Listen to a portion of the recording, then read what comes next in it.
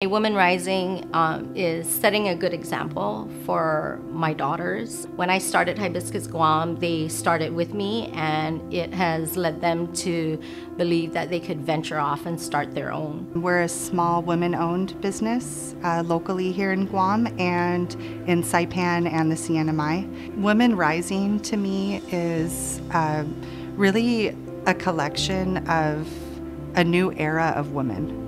That are really inspired and creative and courageous.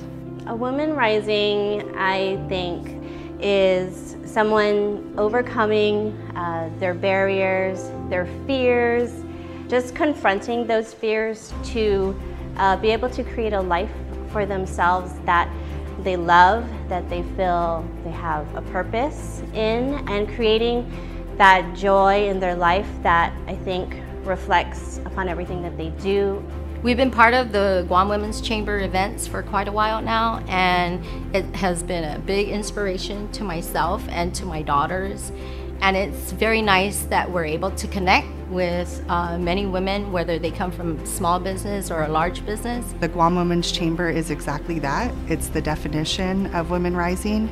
We come together to inspire each other, to create, to be creative. It's really allowed me to grow my perspective, not just as a person, but as a community member on this island, as a mother, as a coworker, as a colleague, and even as a leader. So I think that if more women come together, we'll be able to have a society where there's more women leaders, there's a lot of people that care about our communities, care about our environment, care about the sustainability of our planet, and so I think that's where the future is going with women.